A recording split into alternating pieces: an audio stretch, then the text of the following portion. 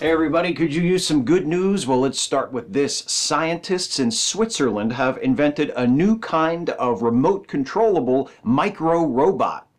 The robots were created by scientists at the Swiss Federal Institutes of Technology in Lausanne and Zurich. Their design is based on bacteria, in particular Trypanosoma, the bacteria that causes African sleeping sickness. Like that bacteria, the micro-robots are able to swim using a flagellum that is then folded up and hidden when not in use. The robots, which can be electromagnetically remote controlled, are being developed for medical applications, including delivering drugs and performing tasks that could otherwise require invasive surgery, such as clearing clogged arteries. The paper on these micro-robots is published in the journal Nature Communications. Next up, a team of scientists may have found a way to prevent epilepsy.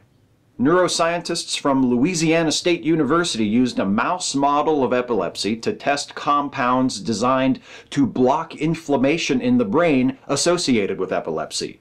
The compounds were invented by scientists at LSU and the University of Alcalá in Spain and are therefore called the LAU compounds. According to this study, the LAU compounds are able to block key signaling receptors, decreasing susceptibility to seizures and preventing the neural damage that can result from epilepsy. Epilepsy affects an estimated 22 million people worldwide. It diminishes quality of life and, in its most severe forms, can be life-threatening. Clinical studies of the LAU compounds will continue in the hopes of developing an effective treatment that doesn't merely suppress seizures, as does most currently available epilepsy medication, but prevents the underlying conditions in the brain which cause the seizures from developing. The study on the LAU compounds is published in Scientific Reports. And finally, scientists have programmed cells to have memory. Scientists working at the Synthetic Biology Group at MIT's Research Laboratory of Electronics have succeeded in creating living cells, E. coli bacteria to be exact, capable of remembering 3 different inputs and responding as programmed when encountering those inputs again. The cells are called state machine circuits because they exist in a different state depending on the input to which they are responding. The commands are programmed into the cell's memory by selectively altering the cell's DNA using an enzyme called recombinase. Using recombinase allows scientists to turn certain genes off and on as needed and enables the cell to keep a record of its activities, which can then be reviewed by sequencing its DNA.